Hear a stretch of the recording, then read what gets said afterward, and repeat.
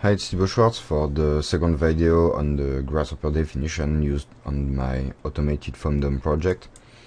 So in the first video we took a look at this part of the definition, which was basically generating the geometry and the nesting of the each parts for the pavilion. And in this second video we will take a look at this part, which is generating toolpaths and code for the robot. So first step is to choose what part I want to fabricate. So here we will, for example, we will fabricate this one, 5.5. So I can choose the part with the ID, or I can also choose in the nesting I can also choose by panels and by dimension of panels, etc. So I have several options here to find the good panel the good part I want to fabricate. Here I have a little log that is telling me that my panel is standard with 6 faces, uncut 6 faces, and these are the dimensions of the bounding box of this part. So after that I have to enter the true dimensions of my foam block that I will use for the fabrication. So my foam block is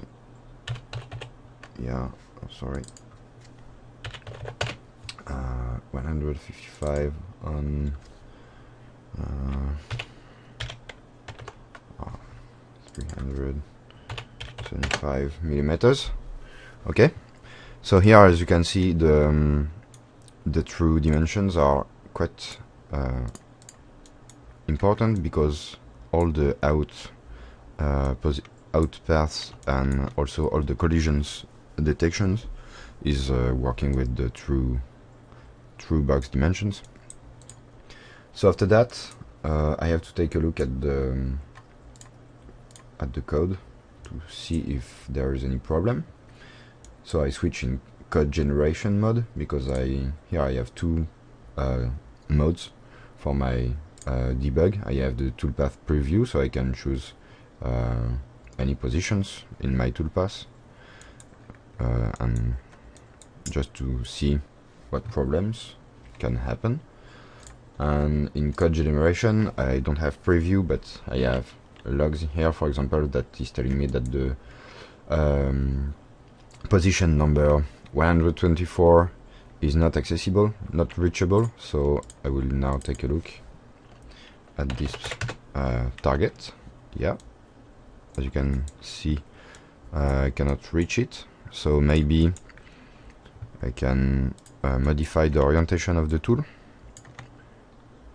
Okay, so now I lowered a little the tool orientation target for the top rules, so now it's working better.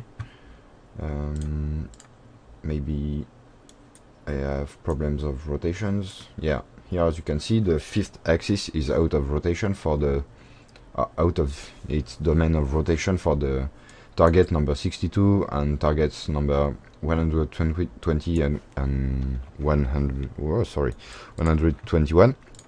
So we'll take a look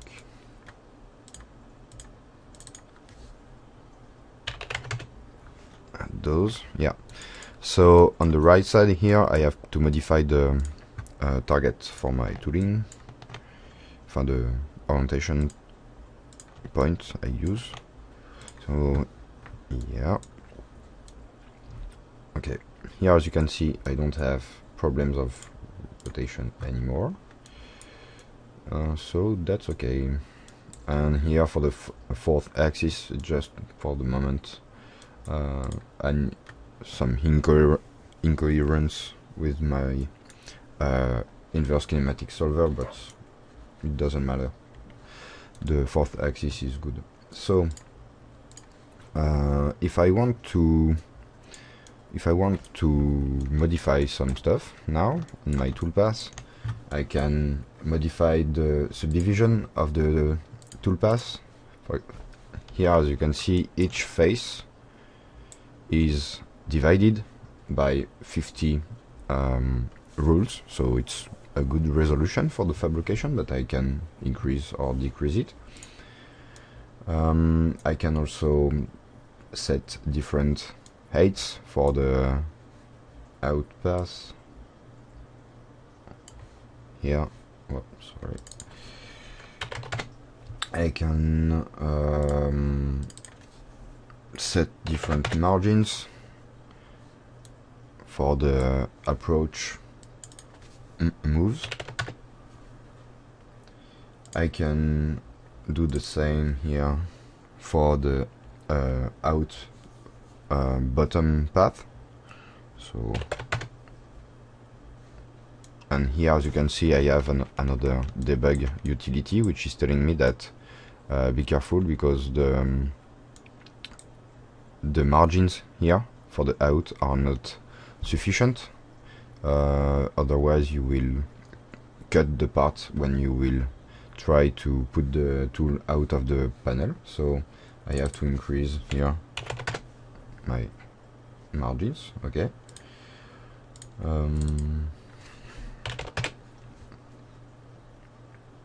What can I do?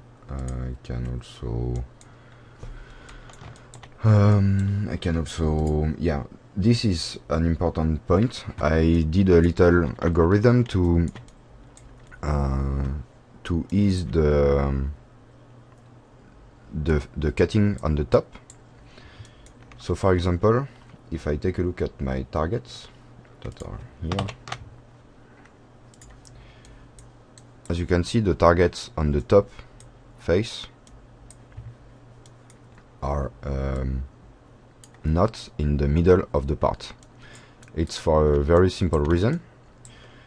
It's to avoid the tool to be out of reachability, the position to be out of reachability, because otherwise, if I don't modify the orientation of the targets on my toolpath, I can do it, as you can see, then I can have problems of collisions between the tool and the part, or between the tool and the robot.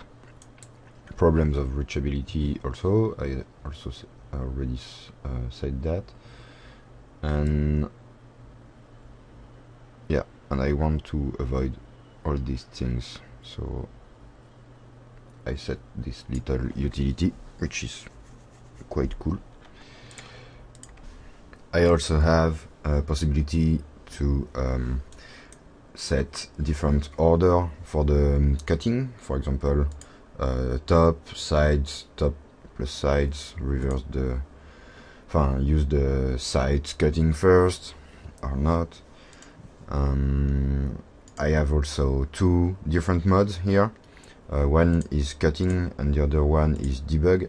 So the variation between both is just the speeds. So for example, here if I am in debug mode, I can copy my code, put it in Robot Studio, and do some tests. Okay, so it's quicker than in reality, but it's just to take a look at the orientation of the robot and eventual problems. Okay, so now that everything seems to be good, I can do a collision test. So I launch it. It's taking a few seconds.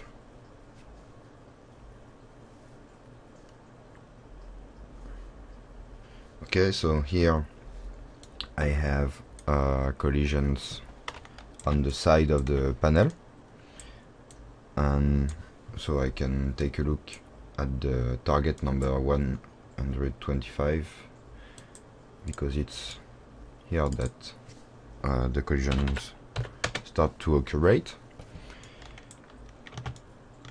So yeah, so it's due to my margin here, which is too important. So maybe I can reduce it a little.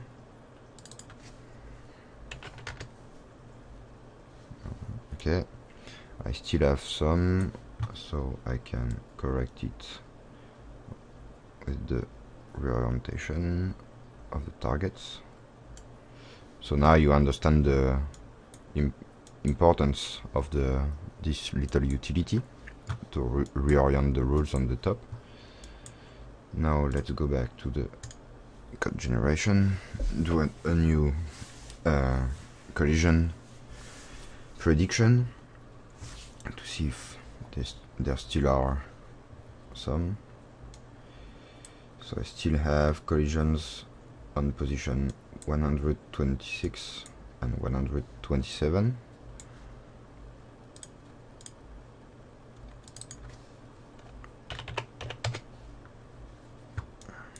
Here, okay.